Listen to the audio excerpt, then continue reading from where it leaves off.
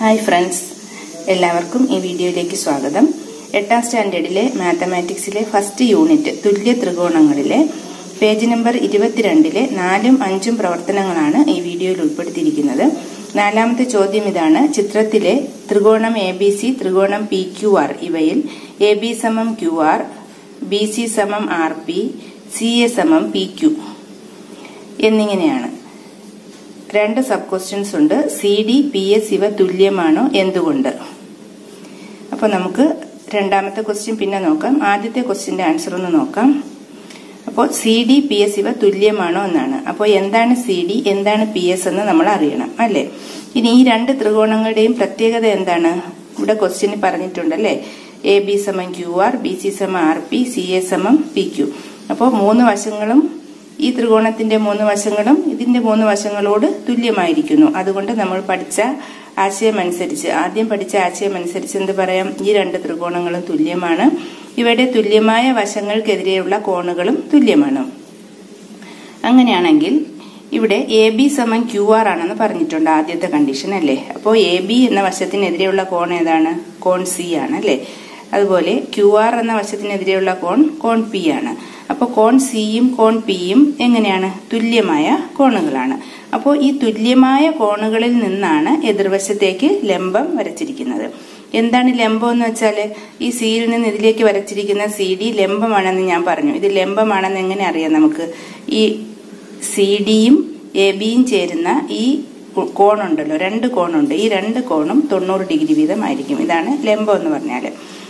അപ്പോ CD, PS ഇവ തുല്യമാണോ? അതിന്റെ ആൻസർ നമ്മൾ എന്തെഴുതും? അതെ. എന്തുകൊണ്ടെന്ന് ചോദിച്ചാൽ നമ്മൾ എഴുതേണ്ട ആൻസർ ഇതാണ്. ഇവിടെ 2 ത്രികോണങ്ങളും തുല്യമാണ്. അപ്പോൾ തുല്യമായ 2 ത്രികോണങ്ങളിൽ തുല്യ കോണുകളിൽ നിന്ന് എതിർവശത്തേക്ക് വരയ്ക്കുന്ന ലംബങ്ങളുടെ നീളങ്ങളും തുല്യമാണ്. അതുകൊണ്ട് CD സമം PS ആണ്.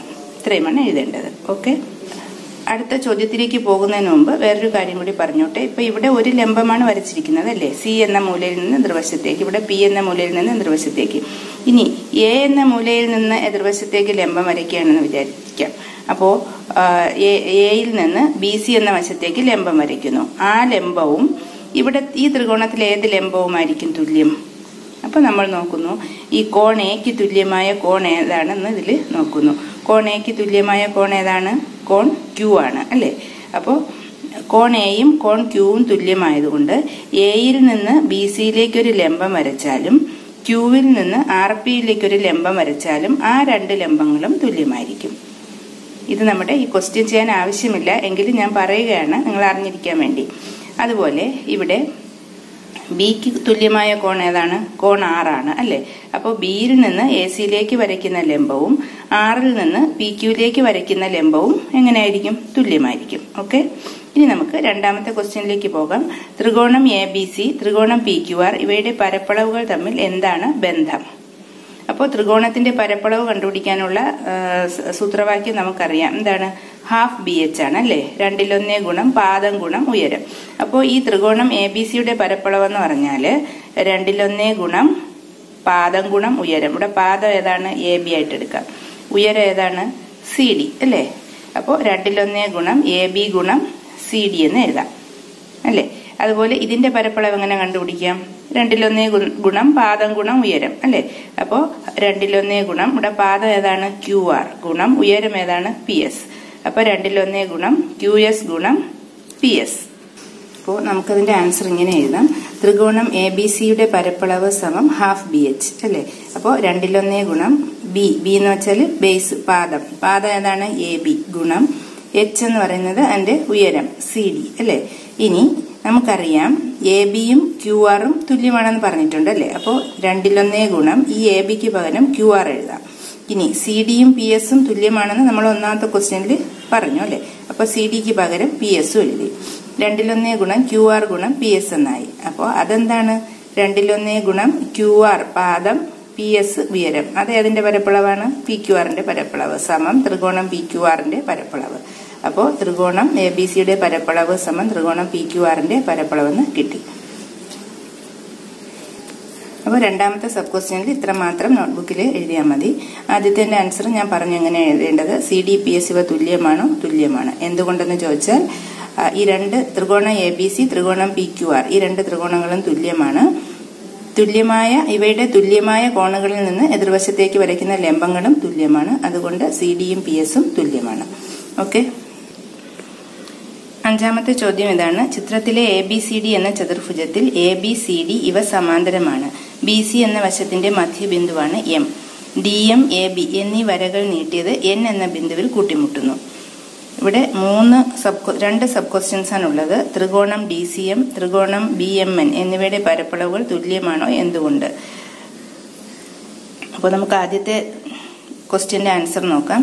ചിത്രത്തിൽ ABCD എന്ന ചതുർഭുജം. എന്താണ് ചതുർഭുജം എന്ന് വെച്ചാൽ 4 വശമുള്ള രൂപം. അപ്പൊ ABCD ചതുർഭുജമാണ്. ഇതിൽ AB എന്ന വശവും CD എന്ന വശവും സമാന്തരമാണ്. സമാന്തര വരകൾ നമ്മൾ 7ാം ക്ലാസ്സിൽ പഠിച്ചതാണ്. അപ്പോൾ ഇതൊരിക്കലും കൂട്ടിമുട്ടാത്ത വരകളാണ് നീട്ടിയാൽ. അതാണ് സമാന്തര വരകൾ. ABയും CDയും സമാന്തര വരകളാണ്. ഇനി BC എന്ന വശത്തിന്റെ മധ്യബിന്ദുവാണ് M. ഇത്രയുമാണ് പറഞ്ഞിട്ടുള്ളത്. നമുക്ക് ചോദ്യം എന്താണ്? DCM, BMN എന്നിവയുടെ പരപ്പളവുകൾ തുല്യമാണോ എന്നാണ്. അതായത് ഈ DCM എന്ന് പറയുന്ന ഈ ഒരു ത്രികോണത്തിന്റെയും BMN എന്ന് പറയുന്ന ഈ ത്രികോണത്തിന്റെയും പരപ്പളവുകൾ തുല്യമാണോ എന്നാണ് കണ്ടുപിടിക്കേണ്ടത്. പിന്നെ ഒരു കാര്യം കൂടി പറഞ്ഞിട്ടുണ്ട്. DM, AB എന്നീ വരകൾ നീട്ടിയത് N എന്ന ബിന്ദുവിൽ കൂട്ടിമുട്ടുന്നു. AB എന്ന വര ഇങ്ങോട്ട് നീട്ടി വരച്ചിട്ടുണ്ട്. DM എന്ന് പറയുന്ന വര ഇങ്ങോട്ട് നീട്ടി വരച്ചിട്ടുണ്ട്. ഇത് രണ്ടും N എന്ന ബിന്ദുവിൽ കൂട്ടിമുട്ടുന്നു എന്നും പറയുന്നുണ്ട്. അപ്പോൾ നമുക്ക് ഈ രണ്ട് ത്രികോണങ്ങളും തുല്യമാണോ എന്ന് നോക്കാം. നമ്മൾ പഠിച്ച ആശയങ്ങളനുസരിച്ച് ഇത് തുല്യമാണോ എന്ന് നോക്കാം. ഇവിടെ ഈ രണ്ട് ത്രികോണങ്ങളിൽ നമുക്ക് എഴുതാം CM സമം BM അല്ലേ. അത് ഞാനിവിടെ എഴുതിയിട്ടുണ്ടല്ലേ. CM സമം MB. എന്തുകൊണ്ടാണ്? അത് തന്നിട്ടുള്ള കാര്യമാണ് അല്ലേ. അതിന്റെ കാര്യം എന്താണ് എഴുതേണ്ടത്? ബ്രാക്കറ്റിൽ വേണമെങ്കിൽ എഴുതാം MCBയുടെ മധ്യബിന്ദു ആണ് എന്ന് എഴുതാം. എഴുതിയില്ലെങ്കിലും കുഴപ്പമില്ല. നമ്മൾ കാര്യം അറിയാമെങ്കിൽ ബ്രാക്കറ്റിൽ എഴുതണമെന്നില്ല. CM സമം MB രണ്ടും MCBയുടെ മധ്യബിന്ദു ആയതുകൊണ്ടാണ് ആ വരി എഴുതിയത്. ഇനി ഈ സമാന്തര വരകളിൽ നമ്മൾ പഠിച്ചു 7ാം ക്ലാസ്സിൽ. രണ്ട് സമാന്തര വരകളിൽ ഇങ്ങനെ ഒരു വര മുറിച്ച് കിടക്കുമ്പോൾ ഇവിടെ ഉണ്ടാകുന്ന ഈ രണ്ട് കോണുകൾ ഈ കോണും തുല്യമായിരിക്കും. അപ്പോൾ കോൺ C സമം കോൺ B എന്ന് എഴുതാം. എന്തുകൊണ്ടാണ്? മറുകോണുകളെന്ന് എഴുതാം. അത് രണ്ടും മറുകോണുകളാണ്. അതുപോലെ ABയും CDയും സമാന്തര വരയാണ്. അപ്പോൾ ഈ വര ഇങ്ങനെ മുറിച്ച് കിടക്കുമ്പോൾ ഇവിടെ ഉണ്ടാകുന്ന ഈ കോണുകൾ കോൺ Nഉം കോൺ Dയും എന്തായിരിക്കും? മറുകോണുകൾ, തുല്യകോണുകളായിരിക്കും അല്ലേ. ഇപ്പൊ ഈ ഒരു വശം രണ്ടിന്റെയും തുല്യമാണെന്ന് പറഞ്ഞു. ഇനി ഇതിന്റെ രണ്ടറ്റത്തുള്ള കോണുകളും കൂടി തുല്യമായാൽ നമുക്ക് എന്ത് പറയാം? ഈ രണ്ട് ത്രികോണങ്ങളും തുല്യമാണെന്ന് പറയാം. നമ്മൾ പഠിച്ച മൂന്നാമത്തെ ആശയം ഉപയോഗിച്ച് അല്ലേ. അപ്പോൾ കോൺ Cയും കോൺ Bയും തുല്യമാണ്. ഇനി ഈ കോൺ തുല്യമാണോ? ഇതും തുല്യമാണ് അല്ലേ. കാരണം ഈ രണ്ട് വരകൾ ഇങ്ങനെ മുറിച്ചു കിടക്കുമ്പോൾ ഇവിടെ ഉണ്ടാകുന്ന എതിർകോണുകളാണ് ഇത്. അത് നമ്മൾ മുൻ ക്ലാസ്സിൽ പഠിച്ചതാണ്. ഈ കോണിന് എന്ത് പേര് പറയാം? കോൺ DMC അല്ലേ. കോണിന്റെ പേര് പറയുമ്പോൾ 3 അക്ഷരങ്ങൾ പറയണം. ചിലരുടെയൊക്കെ നോട്ട്ബുക്കുകളിലൊക്കെ നമ്മൾ കാണുന്നതാണ് കോണിന്റെ പേര് 2 അക്ഷരം വെച്ച് പറയും. 2 അക്ഷരം വെച്ച് പറഞ്ഞാൽ അതൊരു വരയേ ആവുള്ളൂ. കോണിന്റെ പേര് എപ്പോഴും 3 അക്ഷരം ഉപയോഗിച്ച് തന്നെ പറയണം. അതിൽ ആ കോണിന്റെ മൂലയിൽ വരുന്നത് നടുക്കായിട്ട് പറയണം. കോൺ DMC അല്ലേ ഈ കോൺ. ഇനി ഈ കോണിന്റെ പേര് പറയാമോ? കോൺ BMN. തിരിച്ചും പറയാം NMB എന്നും പറയാം. അപ്പോ കോൺ DMCയും കോൺ BMNഉം തുല്യമാണ്. എന്തുകൊണ്ടാണ്? എതിർകോണുകളാണ് അല്ലേ. അപ്പോൾ ഒരു വശവും അതിന്റെ രണ്ടറ്റത്തുള്ള കോണുകളും തുല്യമായതുകൊണ്ട് നമുക്ക് എന്ത് പറയാം?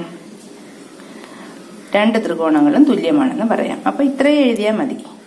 ഇത് എഴുതിയിട്ട് വേണമെങ്കിൽ നമുക്ക് ഇവിടെ എഴുതി കൊടുക്കാം. ഈ 3 വരി എഴുതിയിട്ട് ഇതിന്റെ ഇടയ്ക്ക് എഴുതി കൊടുക്കാം. ഇവിടെ ഒരു വശവും ആ വശത്തിന്റെ രണ്ടറ്റത്തുള്ള കോണുകളും രണ്ട് ത്രികോണങ്ങളിലും തുല്യമായതുകൊണ്ട് ത്രികോണം DCM സമം ത്രികോണം BMN. രണ്ട് ത്രികോണങ്ങളും തുല്യമാണ്. അതാണ് ആദ്യത്തെ ചോദ്യം. ഇവയുടെ പരപ്പളവുകൾ തുല്യമാണോ? എന്തുകൊണ്ട്? ത്രികോണങ്ങൾ രണ്ടും തുല്യമായാൽ അവയുടെ പരപ്പളവുകൾ എന്തായിരിക്കും? തുല്യമാവും. അപ്പോൾ നമ്മൾ ഇത്രയും എഴുതിയിട്ട് ഇവയുടെ പരപ്പളവുകൾ തുല്യമാണ്.